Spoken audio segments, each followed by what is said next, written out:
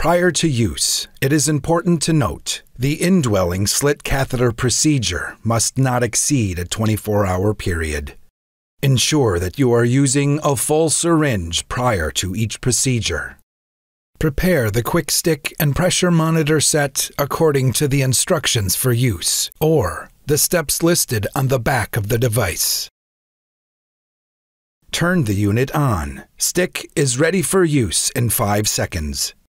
Using sterile technique, remove the contents of the disposable pouch. Remove the cap on the pre-filled syringe and screw the syringe onto the chamber stem. Be sure not to contaminate the fluid pathway.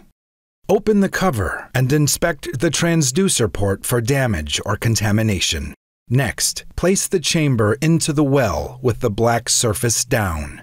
Close the cover, but don't force it. Attach the slit catheter to the tapered chamber stem and ensure a snug fit. Optional extension tubing may be used between the slit catheter and the monitor if desired.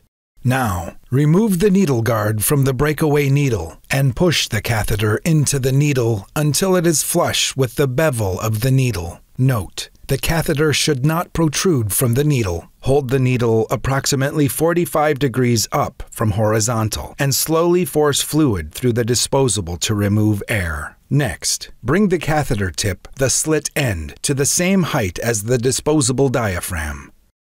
The display should read between -8 to +9 millimeters mercury. To ensure accuracy, the device must be at the same height as the catheter tip before pressing the 0 button. When the display is in the correct range, press the 0 button and wait 2 seconds until the display reads 00. The display must read 00. If the display reads BAT, you must replace the battery and repeat steps 6 and 7 to obtain an accurate pressure reading. Next, hold the catheter and needle together. Ensure the tip of the catheter is protected inside the needle and simultaneously guide them into the desired compartment.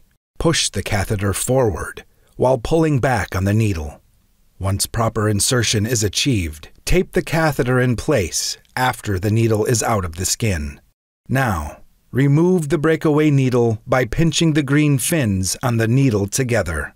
Then, pull them apart and split the needle away. Keep the chamber in the monitor at the same height as the estimated height of the slit tip of the catheter in the body. The monitor must be securely taped to the patient to prevent displacement or patient injury.